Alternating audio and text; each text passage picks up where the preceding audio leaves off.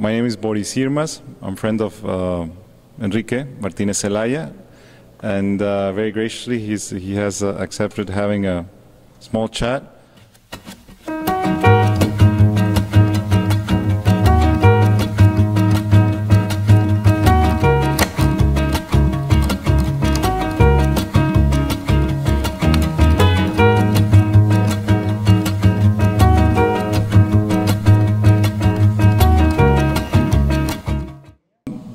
What is your relationship nowadays with the community, specifically with Wynwood? How from the Wynwood you knew when you moved here to the Wynwood that we see nowadays? It's very exciting to see that evolution.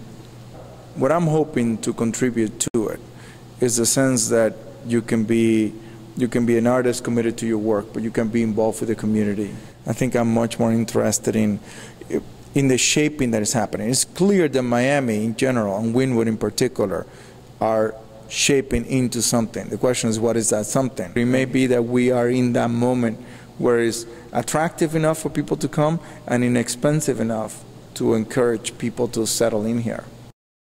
You recently unveiled Tower of Snow on the newly created park by Freedom Tower. I also understand this project was generated completely here from Wynwood, from your studio in Wynwood. So what can you tell us about that? For a long, long time, I have considered my experience as a Cuban exile, my feelings about it, to be very much my own, like very particular to me and very individual. And then a few years ago, I began to read about the Operación Pedro Pan, and I was very moved by what I read and what I saw.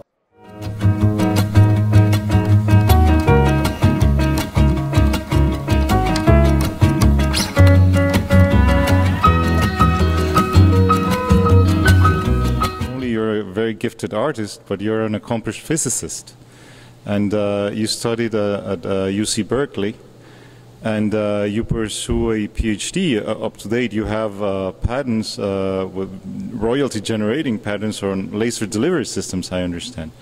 So you made the decision as well not to pursue physics as a professional area and focus in the arts. So how did you balance all of that, and what made you take the decision, and what did you tell us a little bit, advice especially to younger people in terms of taking the time to make their own decisions and even going a different path in life?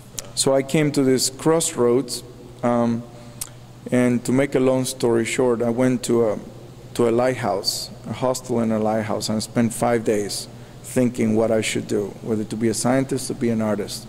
And I wrote all my notes from that day, those 5 days, and when I came back, I have decided that I was going to be an artist.